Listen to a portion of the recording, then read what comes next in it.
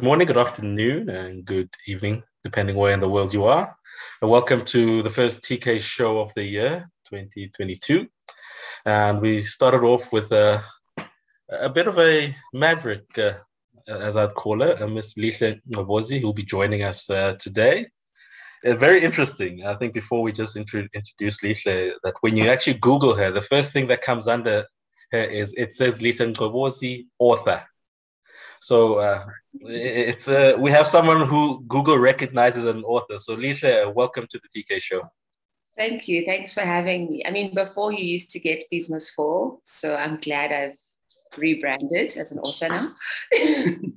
No, that's very good. And I think you actually touched on a good place because I was almost going to say you've got long struggle credentials post 1994 period. If you could just maybe give us a bit of background as to where you come from, and also just how did you get involved in Fees Must Fall?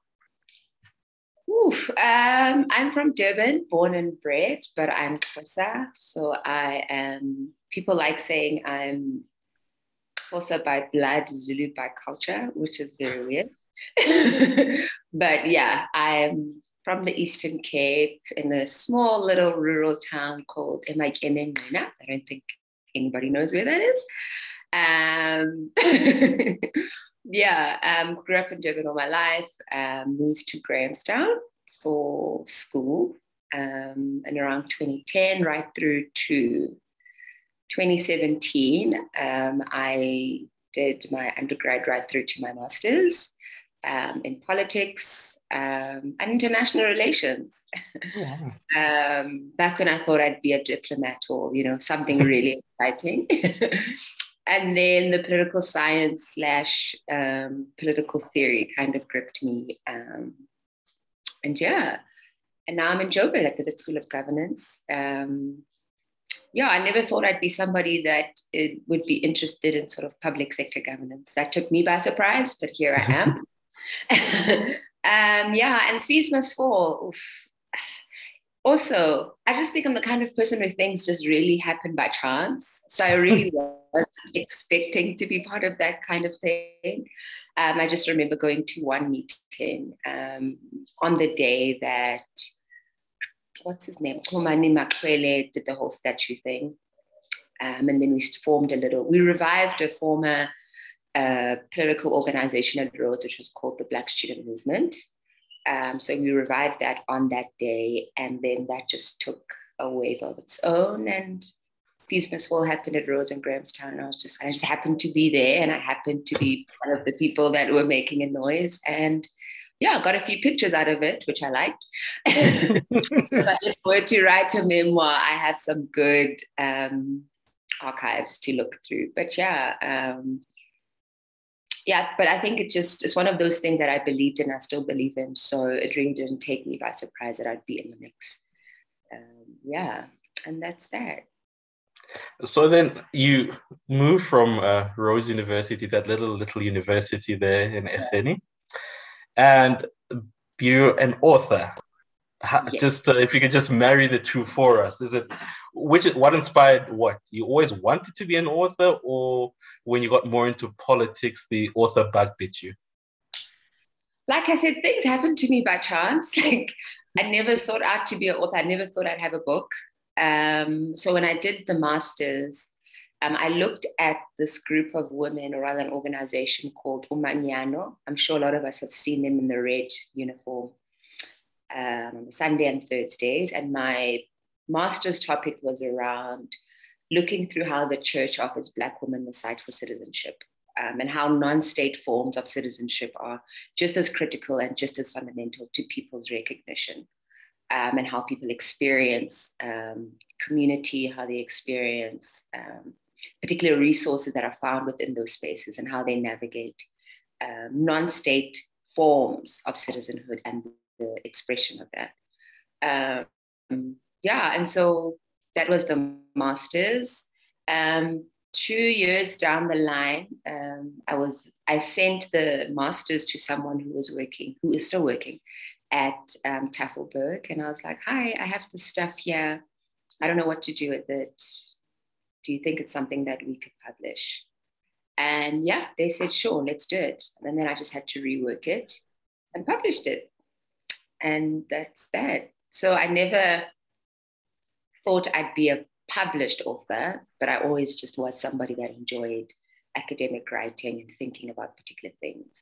And also moving away from political theory as a very serious state-centric kind of area of study, and being able to use those tools of analysis to make a lot of interventions within the micro interpersonal space that people navigate. And so trying to move away from politics being a state-centered understanding of how people negotiate different aspects of their lives with the state, and how we can use those kinds of theoretical tools to understand any and everything really that's non-state related.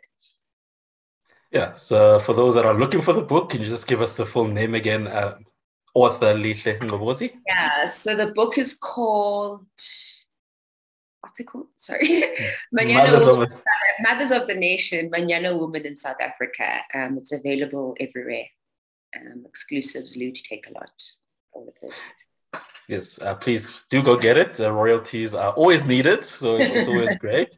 No, but it's then obviously you make the move, like you say, to governance, and it's actually interesting that you mentioned a lot of non-state actors and issues of citizenship, which sort of kind of brings us into the year 2022 in terms of where the republic is and also where world politics is going. And if you could just maybe, just paint a picture for us, just your understanding of where is the republic, or what is the state of South Africa as you best understand it as a political theorist, author, maverick political analyst.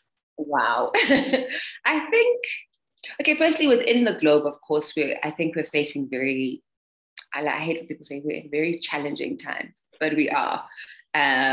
Beyond just COVID-19, I think we were at a place where the global financial crisis was sort of creeping in again, and the sort of global austerity measures were also taking place. And the South African government as well, although they will deny it, there are a lot of austerity measures that are being introduced by the state because of the global financial crunch that we are experiencing. But what COVID-19 then did, it just exacerbated those moments of crisis, if you could call it that, or the moments of just deep state so the moments where the state is now required to actually fundamentally work. And this is what we're finding, that the state now is at the place globally where it actually has to function, and that it needs to be able to marshal all of its resources in a way that is able to allocate these resources in a way that will enable people to have access to particular things.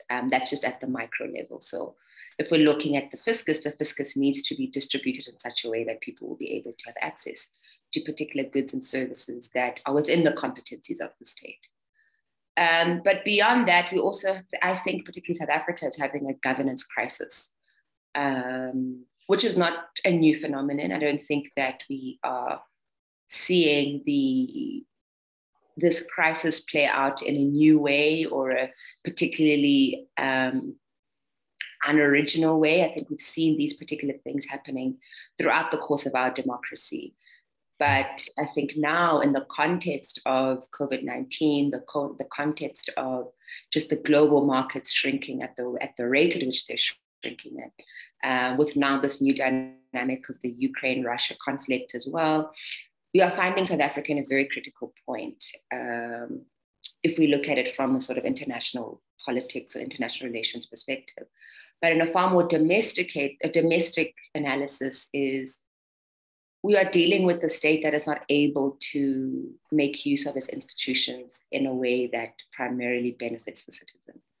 And we're finding that there is the inability of the state to fulfill its key mandate and its key governance mandates. And I know you don't believe in South Africa being a developmental state. However, that's how they characterize themselves. So we are not seeing those developmental goals or that developmental orientation of the state actually playing through in tangible ways. I think South Africa is very progressive when it comes to policies, some of them, and that these policies, in terms of the objectives of them, you do see the intellectual thought or the line and logical reasoning of why particular policies are in existence, but we're not seeing that particular execution taking place. And there are a number of reasons, corruption, capacity of the state in and of itself, the misalignment of human resources with critical institutions, and as well as the shrinking fiscus. And that fiscus shrinking for a number of reasons, and the draining of the fiscus as well. So we're seeing a lot of things taking place at the same time. And also we're seeing, of course, the influence of factional politics being subsumed into the state, and that playing a very critical role in how the state functions, and how key entities within the state as well have become subject to factional politics. So we have a number of things happening at the same time, all of which you're also seeing the socioeconomic situation of individuals also deteriorating. The consumption bucket of individuals has also shrunk considerably. People not being able to have access to particular goods and services, and even the crunch of the seemingly or supposedly Black middle class, or the middle class in general, also as well, their consumption bucket at the household level shrinking considerably as well. So we have all of these contending mixed buckets of things happening at the same time that I am not sure if we will get out of it anytime soon. No, I think I like that overview. And maybe it just drives me to ask the question for, like you said, for someone, particularly a female, Black female, who comes from that area, the Eastern Cape you speak of, what does 2022 looking for? Because if I had to listen and I think analyze everything you've given, it's almost as though there's a diminishing opportunities for this young Black woman who comes from a rural area in the Eastern Cape. I mean, you spoke about fees must fall as well. I mean, NSFAS, the ability for the state to build human capital through NSFAS. Would one be correct in saying that basically it's diminishing returns, especially for people who come from rural and township areas? Yeah, definitely. I mean, I was at home this December, and I mean, I've been going home every December, but this year last year I saw in very real terms how the lack of good governance impacts people's lives. I've seen it before, but I think now in my older years and somebody that has now been within this governance thinking pool that we're all part of, you can tangibly see the ways that the inability of the state to function has critical impact on people's lives. Where I'm from, we still have the long drop system. There's not a lot of people have water. People have electricity. There are a lot of child-headed households still. The chances of people in my area finishing, obtaining the National Senior Certificate is still something that is very, very uncommon. Mm-hmm. And so I like what you call the diminishing returns of democracy. That's what we're seeing play out. And in the Eastern Cape, I think it's far more intense than anyone could ever imagine. I just think within my hometown, there's no police station. You have to go to town to get to the police station. There's no home affairs. Home affairs is in town. To have access to what we call which is social grant, you have to go do that in town. So the spatial geography as well is still very much the same, in the sense that to be able to have access to state resources as somebody living in the Eastern Cape or rural Eastern Cape, you still need to deal with that geographical, how resources are also determined by where you are geographically and how you're located. And you have to then take particular journeys to just get to a police station, to go get an affidavit, to get your ID, to do all sorts of things. And so the state is not getting any closer to the citizen, especially if you are within that particular area. It's getting further and further away from the citizen, and the citizen has to compensate from that out of their own pockets. As opposed to the state, fundamentally the state is supposed to bring itself closer to the citizen, right? But that's not what happened in the Eastern Cape. Even with NSFAS, the loopholes that people have to jump through, specifically when you're within the Eastern Cape, it's the resources that you need to have to actually get that application through. It's not just about applying, but what you need to do to get that application through. It's very challenging for people within that particular area. And so the state in many ways is becoming more and more invisible to people that are on the outskirts or the peripheries of sort of the economic hubs of South Africa. And the state is doing that at an alarming rate if you're in the Eastern Cape or if you're in any rural area within the country that is as,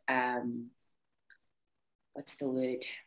I hate underdeveloped, but that's just what we have to say. But if you're in that kind of socioeconomic context and that geographic location as well. So the state is really, really moving further and further away from the people who actually require it the most, because people have the ability, if you're in the urban or economic hubs of South Africa, you can outsource a lot of your stuff to the private sector, right? You can outsource your needs to the private sector because you have the economic and the income available to you to do so.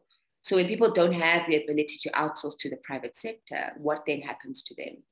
And in South Africa, we're seeing the more you don't have the ability to outsource, the further and further away the state becomes. The more the state becomes invisible, or rather the state invisibilizes you further and further. And so for me, that is something that we need to take very, very seriously as a people that are thinking about these kinds of things. No. Thank you for that. And I like the term you used, diminishing returns of democracy. And I guess maybe the question which always pops up, I mean, it would be interesting for one to ask it, is historically, if you look at if we use the Eastern Cape as a microcosm of, let's say, the non-metropole, which is your Joburg, Pretoria, Cape Town, even Durban existence. I mean, the history, it's quite rich, even educationally. I mean, I think there's St. Andrews, if I'm not mistaken. There's Grey High School. Yeah. There's Rhodes University, NMMU. So Fort Hare, which, I mean, its history speaks for itself. But there is a question that it always gets asked, that how is it that maybe the population, which obviously loves education, understands what education can do, rich struggle history, which I think it maybe like to say consciousness, for lack of a better word. So how is it that the Eastern Cape has not been able, I mean, if you even look at its agricultural potential, how is it that this region, I mean, which maybe, excuse me, unlike a lot of areas, there's always that thing which says, especially for Africans within South Africa, say, how do you imagine a new future? Usually there's no graduates in a house, but the Eastern Cape is one of those rare places where graduates are a dime a dozen, and the history speaks to that. So why is it this area is basically, for lack of a better word, it's a failed province? Yeah, I don't know. I wish I could answer that, but also, I mean, we know that governments are not supposed to prioritize particular areas, but in my mind, the ANC, I mean, the Eastern Cape fundamentally was the ANC's breeding ground for the intellectual muscle of the country. And the Eastern Cape was very critical in shaping constitutional democracy in South Africa. People debate that, but that's just my stance. And so I'm not saying that the state was supposed to prioritize the Eastern Cape, but I mean, if that was the space with which the critical ideas of constitutionalism, democracy, and all of that, and the history of institutions such as Lovedale and Fort Hare, and, if that is where, for all intents and purposes, constitutional democracy was born, it only makes sense that you would try as much as you can to sort of plow back into that particular area. But also given the fact that people still see the value in the Eastern Cape as the province, as well as it providing very critical thinkers, even in the post-democratic era. If I look at a lot of analysts, I'm not saying this to be like an ethnic or whatever person, but to show that there's still value in these institutions that are in the Eastern Cape. there's still value in roads, forte. I saw some things about revitalizing the Lovedale Press and all of that stuff. And so there's still deep historical value within those areas, but the government is not committed in sort of upscaling those particular areas. Even if you, like you said, in terms of agriculture, when I was home, the harvest was plenty. You know, the fields were green, they were lush, there was a lot of rain. And from a subsistence farming level, you know, people were able to provide for themselves from the soil which they inhabit. And there's a lot of land in the Eastern Cape, you know, and most of those areas of land are being sold off by chiefs in that particular area. So the government is not even regulating the selling of land within that particular area, because my aunt was telling me that, you know, they wanted extra land and all they had to do was go to the chief and write a note and pay however much they had to pay, and the land was theirs. And so that is happening there as well, where people are actually redistributing land in ways that the government is supposed to be doing so, right? And so there's just no sense of idea of what we do with the Eastern Cape, and where we take it and what is required of the state to be able to allocate funds, resources, and human capacity to be able to think through how we deal with the Eastern Cape crisis in terms of education, in terms of just adequate basic services. You know, when I was back home, we had the unfortunate incident of somebody experiencing GBV. And to actually drive to the police station from where the incident happened took us around about an hour and a half. And when we got there, the police station was closed. You know, so those kinds of things in the everyday that, you know, how the state is supposed to function and work in the everyday, for a lot of people within that area, that doesn't happen. And so the government really needs to take seriously what is it wanting to do about that particular crisis. And I don't think there's much direction, if I'm being honest, in how to deal with it. No, I think that's a very interesting. Yeah, and I think you actually narrated quite well. And maybe just ask the question, now you're in Gauteng, are you seeing that I think in the previous, when we gave you the opening, you gave us a narrative and a picture of what the state of the nation looks like. How far is the rest of South Africa? Because I know you said that, look, if you live in Gauteng, there's certain things you can somewhat outsource to the private sector. Yeah. But, you know, you can't, I always tell people I think there's a movie, Batman. I think the one where there's Catwoman, not the new one. Yeah. The one with Christian Bale, where she says, listen, it cannot be that in a society only a few have. Eventually, those that don't have will ask the question, why can I not get that? So how far is what we term, I think, the Eastern Cape condition from the rest of South Africa? How long is it maybe a bit of a stretch to say, listen, Gauteng, Western Cape, parts of KZN will never really get to where the Eastern Cape is? Yeah, I mean, I think there's pockets of it across the country. There's pockets of that kind of deterioration and that kind of state dysfunction within pockets across the country. I mean, Cape Town, for example, that's a crime scene for me personally. What's happening in Cape Town is a crime scene.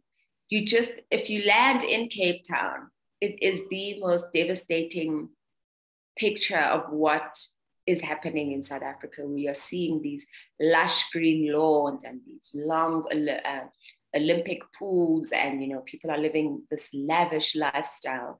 And if you just turn to your right, you just see Khayelitsha and all these other informal settlements. That how is it possible that you have those two worlds existing simultaneously in less than about 256 kilometers from each other?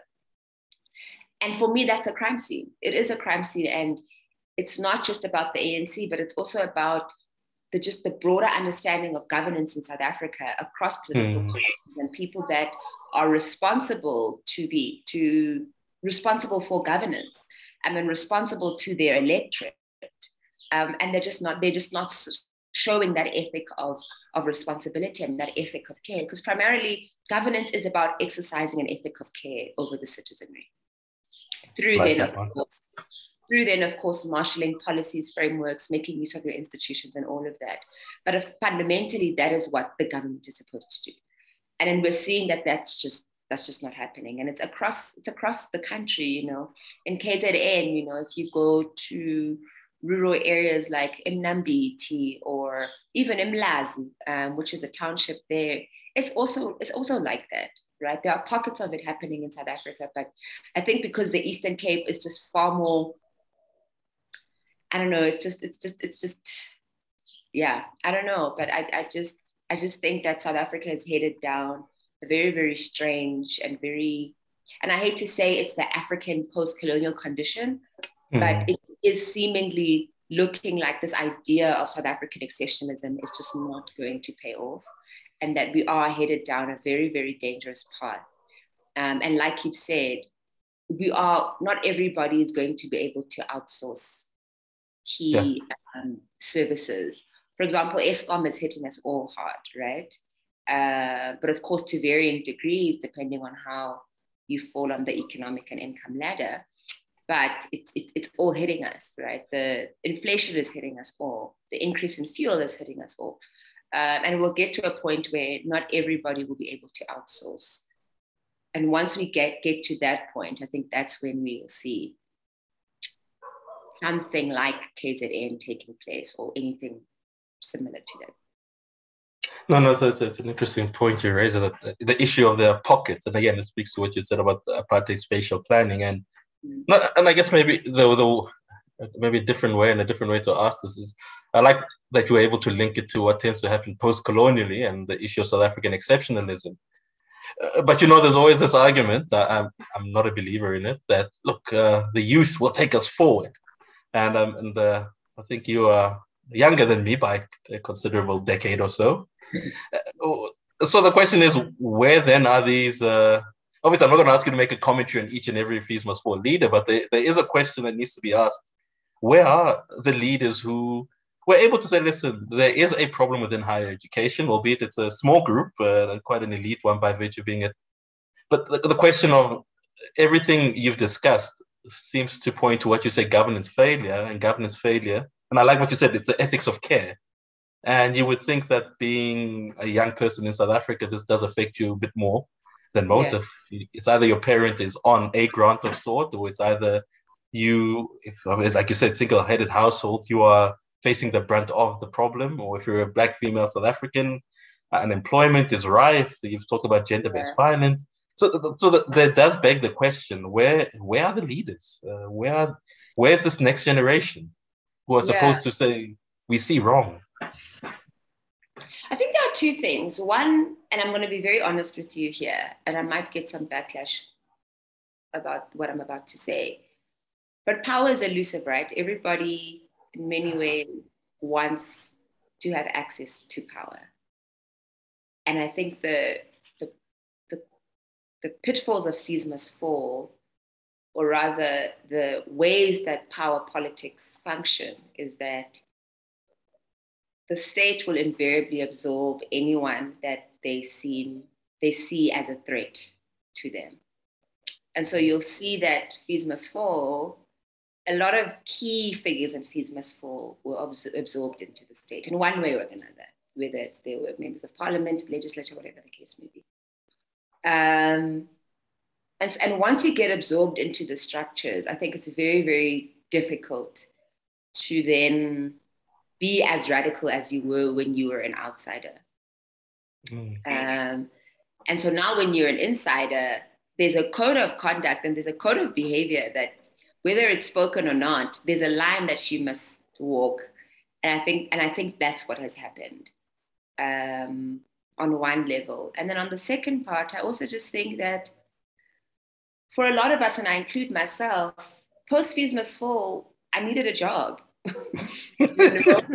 I needed to finish my master's. I needed to work. I have family responsibilities. I can't be an activist all my life, unfortunately. I can't be, on the streets. It just wasn't a solution for me because life needs to go on, you know. I have stuff to do. And I think that's what South Africa does to you if you're a young person. It makes you, it requires you to make that trade-off between, are you going to be invested in activist politics or are you going to do the survival thing? And I think a lot of us were caught in that kind of trade-off that we had to make. Because a critique I've seen is like all the Fees Must Fall leaders are now either in parliament or some of them are lecturers at the very same institutions that we were, you know, burning things in or whatever the case may be. And it's a fair and adequate critique, but also what do we want people to do? You know, there's no incentive in being an activist monetarily, especially if you have responsibilities. And unfortunately, that's how the South African state works, is that you need money to live and you need an income to live. But I also think an added part of that is consumption culture in South Africa is at a very intense level. The culture of consumption, and I know you're not an Instagrammer, but the culture of Instagram and the culture of ostentatious displays of wealth, even if you don't have it, but that display of being able to have an LV bag, being seen to be eating at these places or whatever, it also plays a role in what people actually want. It shapes people's wants and needs, and it also shapes what they are willing to concede on and what they are not willing to concede on. So if I'm able to secure my bag, I'm able to, you know, get my money up, as people say, I'm not going to be preoccupied with things of the state or government or whatever. You'll find me tweeting about it and be like, oh, as ESCOM, this is horrible. This is horrible. But as a citizen, I'm not going to actively engage with that because that's not my priority. My priority is being able to consume and also to display my levels of consumption, because that is what we are seeing as the currency of interaction between people, specifically for young people as well. And so that consumption culture, I think, does a lot to lull the mind and to lull the brain around issues of governance and politics and the state and state dysfunctionality, because you're just preoccupied with consumption and displaying that consumption and the currency and the social capital that comes with that far more outweighs you being somebody that's interested in the critical issues of today. And so we're finding ourselves in that very weird situation as young people. No, it's since you've exposed me as not doing Instagram, you're going to expose me again. What's an LV? Louis Vuitton, sorry. Mikalpa. Oh wow, okay. No, but I like the way you've swerved it, because maybe sometimes when we look, there is a question that always gets asked about the youth, and I like the way that you've answered it. But maybe this culture, eventually cultures become norms and standards of how society lives and works. So is it maybe a stretch to say if you are X individual living in, I think as you said, that this consumer mindset, it would be, I think the NBA players call it getting your lettuce. I think it's getting your money. That's a terminology they use. So how much of a stretch is to say getting your lettuce could even mean, look, if Lihle suffers in the process of me having to basically get a tender here and there, but hey, look, it's just Lihle and her people that they're used to suffering. Is that too much of a stretch of imagination, or does it eventually say, listen, you're willing to do anything and everything to get your lettuce or your LVs, as you put it? Yeah, definitely. I think, and the thing people also do is that they think that corruption is just a state thing, that it just exists there, and it's just government doing things that we don't believe in and having unethical practices. And we as a people don't engage in that kind of behavior. But you just have to see the kind of, so there's this rise of internet scammers, right? Specifically on Instagram, social media, these Forex traders or whatever. And all of that is based on how do I get my bread or get the lettuce, as you're saying. And people are doing that via scamming people. Because also that's the template that government has now set for us, that if you want to be successful as a Black person in South Africa now, if you want to be successful, if you want to have money, if you want to be seen as somebody that is worth anybody's time, cash is king. And to do that, you need to do that in any way possible, even if it means you are screwing the other person over. But as long as you get your lettuce and you get your bread, then that's what you're going to do. Because the government has also set that template for people as well. And that there are very minimal consequences when you engage in that kind of behavior. And so that's what people are also doing now, to say, you know, I will be a scammer, I will do all sorts of things to get this bag or get this bread. But I also think it's what I'm saying is speaking to a very specific demographic of people. So I'm not saying generally that's what the youth or younger people are doing, but within a certain tax bracket, that's what people are doing. What's happening for young, unemployed Black South Africans who, you know, prospects are very, very low. The chances of them actually getting a job are close to zero. You know, they live off a grant of some kind.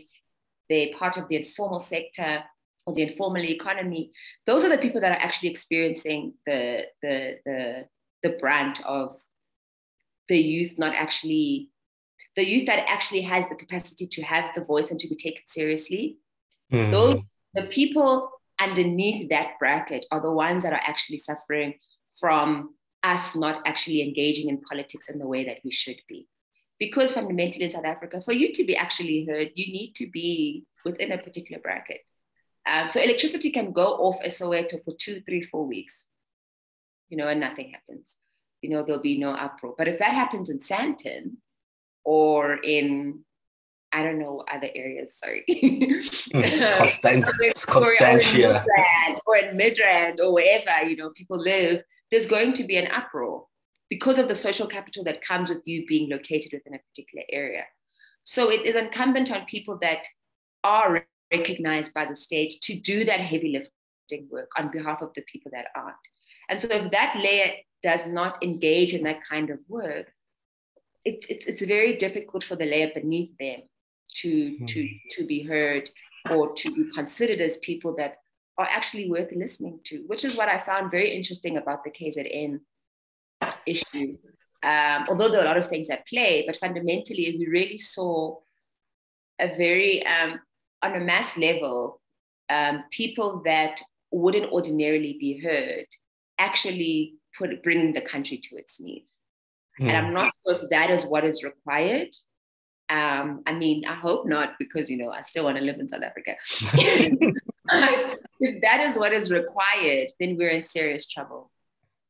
Because people living in Sandton, they were tweeting about it. People are living in Midrand were tweeting about it, being like, oh my gosh, why is everybody looting? Why is everybody stealing? Whereas the ones that were actually doing that, whether you think it was right or wrong, there are reasons for that. And there are reasons why people decide to wake up in the morning and go steal a TV. I mean, or go steal, I don't know, whatever people were looting. So I think that lack of interclass conversations and integration, specifically where young people are concerned, is probably one of the things that is actually just another crisis that we're not really thinking about.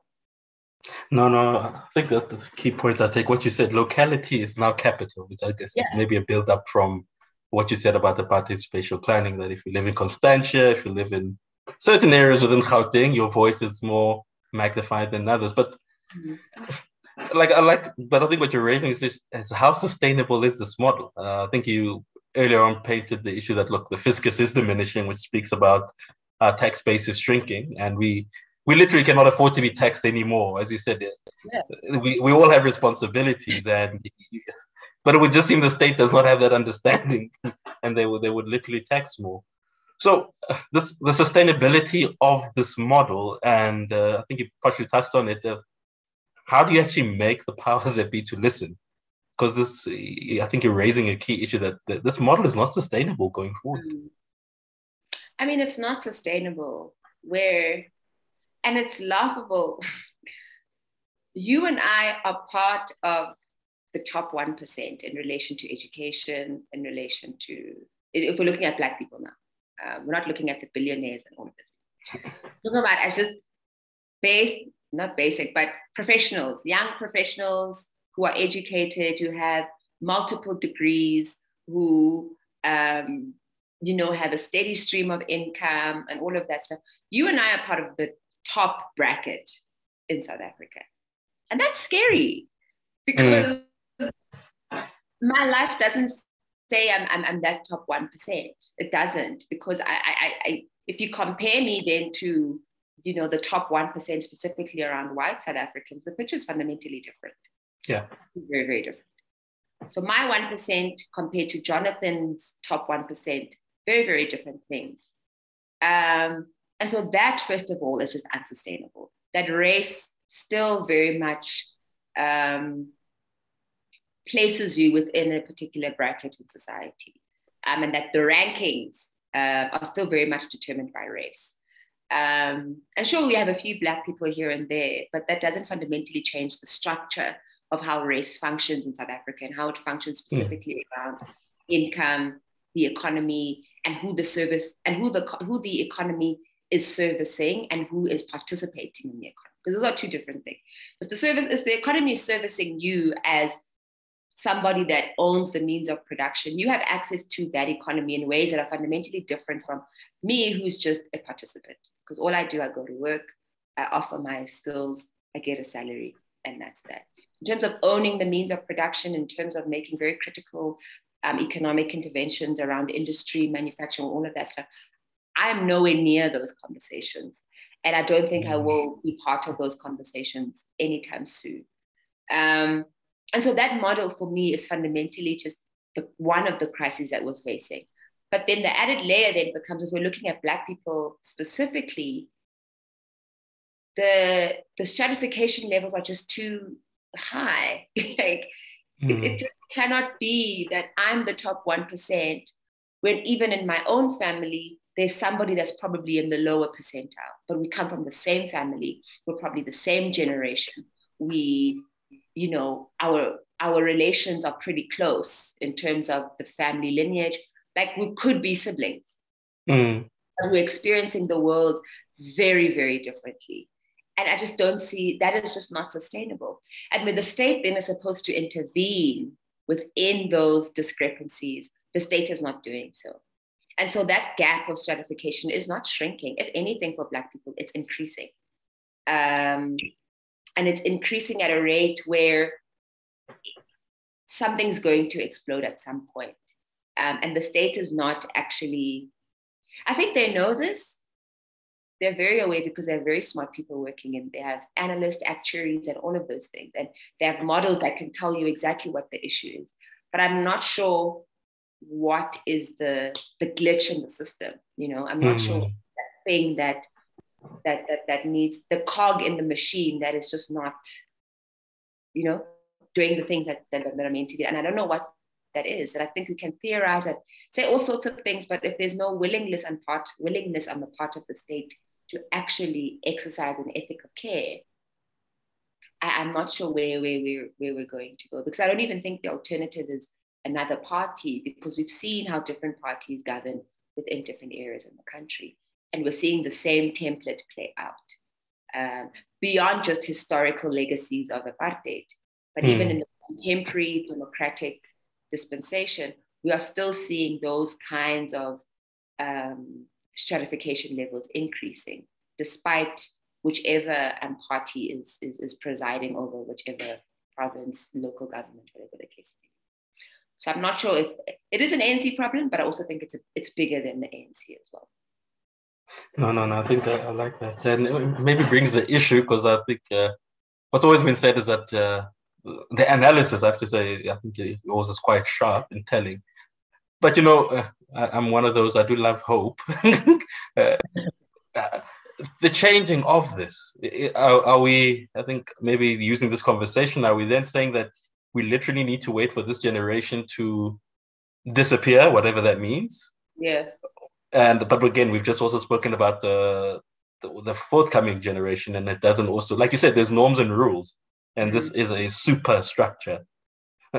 Where do you go? Because like you said, it's not sustainable. But the key question is, do you see anyone or any grouping that really seems to want to change the status quo if only just to be able to say, listen, let's like you said, let's maybe share the lettuce a bit more. Let's put in this issue of ethics of care within governance. Give us some level of hope to have to look up to before, because I don't want to go to New Zealand. I'm already light. I cannot afford to be lighter than this.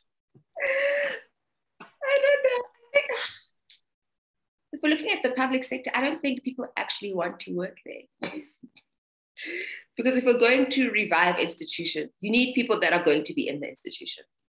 Like you can't revive, you can't deal with state capacity issues outside of the state. Like that's not how it works. Like you can collaborate, you can do all sorts of things. You can outsource particular competencies to the private sector. You can outsource projects, you can outsource skills and all of that stuff. But fundamentally, if you're wanting to transform the state via its institutions, you need people to be in those institutions and to work in those institutions. But people don't want to do that. People would rather come in as consultants, do that one project, and then leave because of the dysfunction that's taking place in government. Or people want to come in at DG level or at, I don't know, whatever those levels are. And that's the only time you're invested in going into government. And even when you're going into government, you're not going there because you actually believe in transforming the space, but you understand that government pays. Government pays well. And so you are there to increase your tax bracket. And you're not really there because you actually believe in being there. And I'm also at fault at that because a lot of people have asked me, Lihle, you really are into this kind of stuff. Why aren't you in government? And I'm just like, have you seen what's going on in there? like, have you seen what's happening? You know, I'd be frustrated to no end. And so there's no benefit. It doesn't seem like there's a personal benefit of you actually engaging in that space as somebody that's very, very interested in being there. But beyond that, the red tape that exists within the state is just, you know, the politics within institutions, because institutions are seemingly these independent bodies that, you know, are not influenced by any sort of external political contestations or any sort of political alignment. And they're just these vehicles of state structures that are meant to live out the policies and practices of the incumbent, of course. But that's not true. Like there's a lot of politics there. There's a lot of factionalism that is in there. You know, people die for positions. You know, it's just the level of dysfunction is just so bad that even wanting to engage, you get scared. You know, in some corrupt thing unknowingly, because that's how easily it happens. You know. You unknowingly get caught up in something. Next thing you're at state capture accounting for something that you didn't even realize you were part of. And I'm not saying that the private sector doesn't have these issues. Of course they do. But if we're wanting to think about the capacities of the state and institutions, the state is where you have to build those competencies. And so I'm not sure how much of an incentive there is for people to go into that space and to also not be met with high levels of resistance, because that's what happens all the time. You know, you could be innovative, you could come up with new ideas. I have people that work in government, and the main thing that they say is that the resistance to change is so high that you even get despondent as somebody that works there, and so you just collect your check. And so I'm not sure, man. It's just, I don't know. I wish I could just switch off and just press a reset button, you know, and then just build the thing again. But we can't do that. But I do think that if we want to change in any way, you have to be in the trenches, and you just have to be there in your own space, in your own little world. It might not mean anything in the next 5-10 years, but if you build a system long enough, within the next 15, 20, 30, maybe you'll see a turnaround. Maybe you'll see the returns being far more beneficial than what it is at the moment. But just go there, TK, go with the government. I was in government. I'm good. I'm good, man. But maybe I just want to push back and maybe challenge you, because I think you use an interesting word, this reset button. What would it look like? Look, because I think from what you're saying, it really, if all logic is to be believed, he can only do it via a reset. Because incrementalism against a unsustainable, let's say the manner in which the state is unsustainable, you're not really, little 1, 2, 3 changes are not going to work. So you're right in saying a reset. But if one had to push you on saying, okay, Lihle, we do need a reset, what would it look like? Because I think based on this discussion, I think that's what really is needed. But if you had to be given a magic, if you had to be given that power, that Putin type of power to use a Fox Pass, what does this reset look like? In truth, if it had to be as brutal as you want. For me, I would first of all do an audit of who is there, what are they doing, what are they bringing to the table. A skills audit, because I think fundamentally the problem, one of the major problems is the skill set. For example, just something basic like going to Home Affairs. It shouldn't take that long.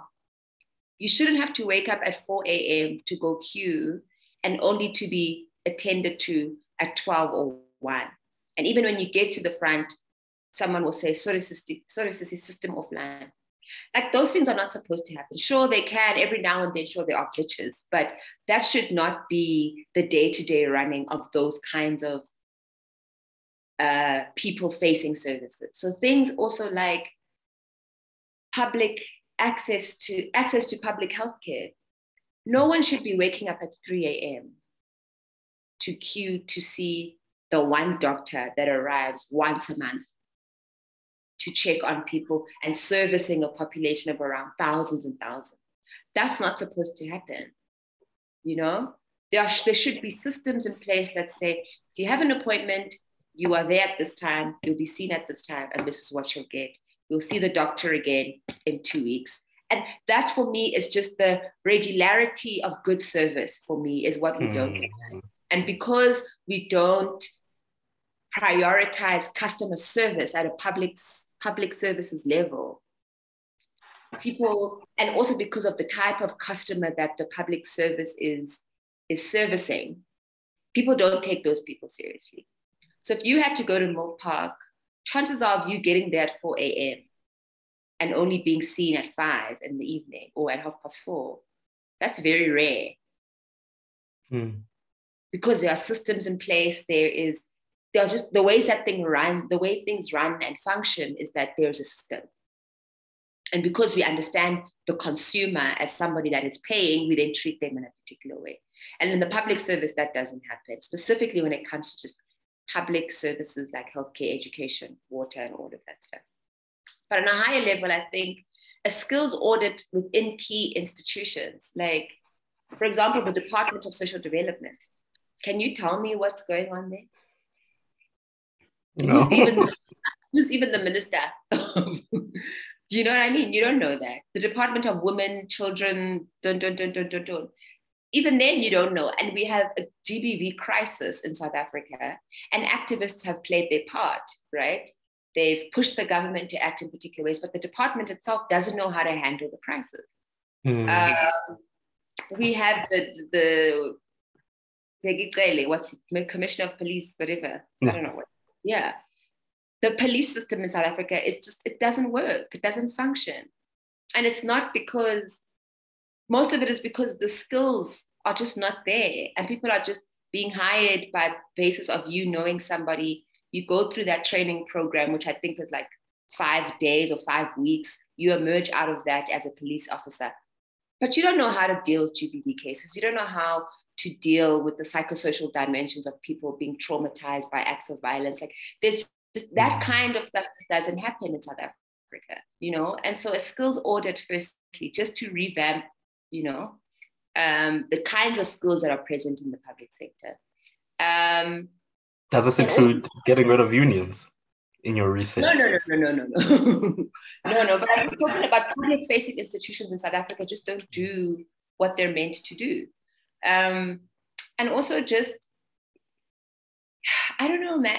And also maybe my answer is also about what is the actual problem? Is it a skills problem? Is it an execution problem? Is it the state not knowing what to do, how to do it? Is it a poor evidence-based research problem? Is it a resource problem in terms of financing? Like, what is the actual problem? Is it all of it? I mean, if it's all of it, then we need to find ways of dealing with it in moving parts, and dealing with the skills process issue, but also at the same time building a generation of public civil servants that the state needs to really plow resources into doing that. And I don't think that they're doing that.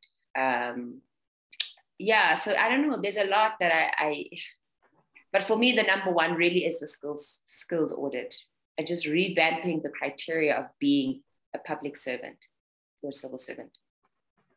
No, I like that one big reset. I'm actually working on something at the moment where mine is going a bit extreme. I believe there is need to have a license for you to be a politician. Yeah. Because the job you do has got such ramifications Yeah. that it's almost like driving a car. And if we all need licenses properly, surely there needs to be a license for you to become a politician. But I do like what you're saying is it's a confluence of many issues. But like I said, the basics where people can see the state working for them.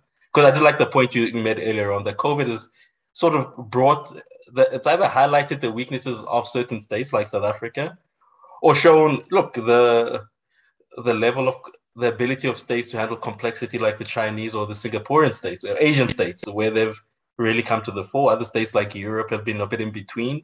And like even America is a good one, where you would assume having all that money would allow you to have some level of a functioning state. But I mean, we saw, even under Biden, that there's been a bit of a slow rollout for many things. So I think you're right in saying maybe the big reset should be starting at just making sure people see that the state and government does work. I think that's a very good point.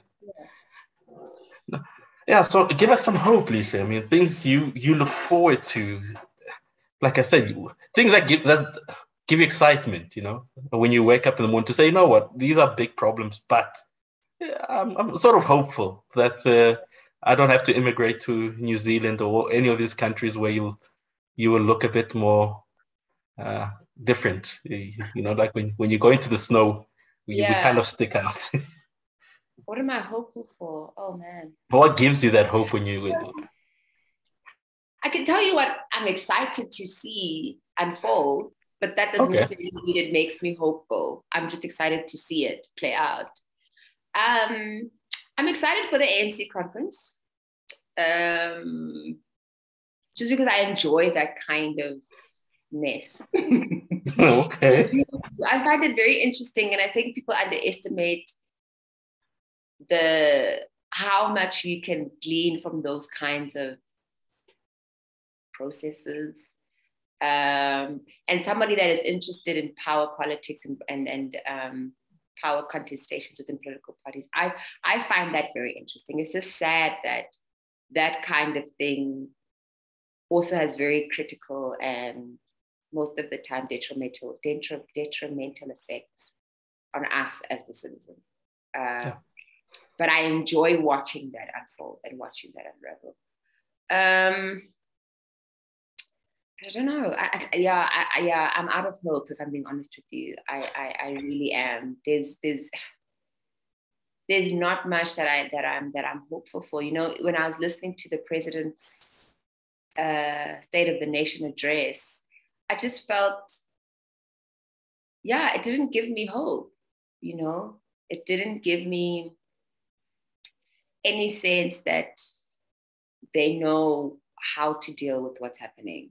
And also how we are going to recover, if we're going to recover at all. Just didn't give me that hope. And even when I was listening to the budget,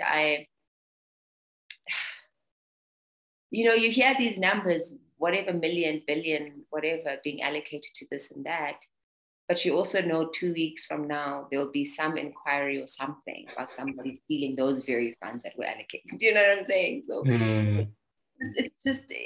it's very, very sad, because South Africa had the chance to be fundamentally different, not because of exceptionalism, because but because it had seen how everything else had gone wrong. Sure. You know, they have, or rather we had the benefit of other countries' experiences and how things got wrong so quickly. And if we were serious enough in learning from those lessons, I don't think we'd be here. And we'd be dealing with something fundamentally different. But I don't think we learned those lessons. And now we're heading down that African post-colonial condition. And so, yeah, I don't know. I'm thankful that the key institutions that are meant to work are working. So the fact that elections are regular, I'm something to be thankful for, you know, and that election irregularities are few and far between, that we can still trust the process of democracy and not necessarily the failed outcomes of our democracy, but we can still trust the process of democracy. And I think for people, that is something that they are still holding on to, that at the end of the day, I can still vote and my vote is taken seriously, and that it's not rigged, it's not manipulated, it's not all sorts of things. And so I think I'm hopeful that those kinds of institutions work. I'm hopeful and I'm thankful that people can still receive their grants. If anything, if every month that happens and it happens on time, I am happy for that, because without that, a lot of people would just not be well, and a lot of things would go wrong for them. And so those are the two things that I'm happy that they still work. I think you sound like you're giving more hope. Then I think we move from the macro to you, as in what does a year hold? What projects are you working on? Anything of interest which is sparking your authorship or to consider? Yeah, I'm hoping to write more this year, academically, around these kinds of topics. Yeah, I'm hoping to do that. I'm hoping to, yeah, I think that's all I'm really wanting to do this year, to prioritize that kind of writing. And to also to write things that are not in the shelves of academia, you know, like to do a lot more public facing work, and to do more and to, because my problem is that a lot of these conversations are in the silos of academic institutions, or within centers or democratic centers and all of that stuff, that aren't necessarily the generalized kinds of conversation. Sure. And I'm wanting to do more of that kind of work this year. So if you do see me on TV, give me a shout out. So that kind of stuff, and also doing it in more non-stream media houses, you know, because I think, yeah, we not have that conversation, but yeah, being a bit more non-mainstream. But yeah, and maybe commenting more, being more in the commentary space this year as well. Yeah, those are my sort of highlights for the year. No. Thank you so much, Lihle, for that. And so what's since you are you're in the know with all these social media things, what's your Twitter handle, LinkedIn, and everything else? My LinkedIn is Lihle Ngcobozi. My Twitter is @Ngcobozi Lihle. Or yeah. Those are my only two. But you said you do Instagram, don't lie to us now. Yeah, but Instagram is like private, you know what I mean? Like, for people that you know, it's not for, you know, mass consumption. Yeah. So my LinkedIn, and I'm Lihle Ngcobozi everywhere. Okay, you're everywhere. No, thank you so much, Lihle. Just first, I think, insightful. Makes one ponder. I know you said that you might be a bit out of hope, but I always say, look, you're kind of like the bit of the living hope that you can come from a certain place in the Eastern Cape and to beat the odds. You're right in saying that we'd like this to be more of the norm rather than a bit of the aberration, but I think you kind of do give hope to those people. So look, it is possible. So thank you so much, actually, indulging us, giving us your rich commentary. And thank you very much, Lihle. Thank you. Thank you for having me. No, anytime. All right, and that's TK show with a guest, author, maverick analyst, and hope giver in a different way. Miss Lihle Ngcobozi, and yeah, look forward to sitting with our next guest for the next show in the next month to come. And please do look Lihle up, do buy her book. Those royalties are needed. And yeah, please don't be silent. I think that's a key lesson which we took from Lihle, just the issue of don't be silent. And silence doesn't help anyone. And we sort of do need to be either change. It's a bit too big to leave to the big political parties, and we do need to play a bigger role. So thank you, Lihle, and yeah, to all those who are listening, next time then. Ciao, ciao.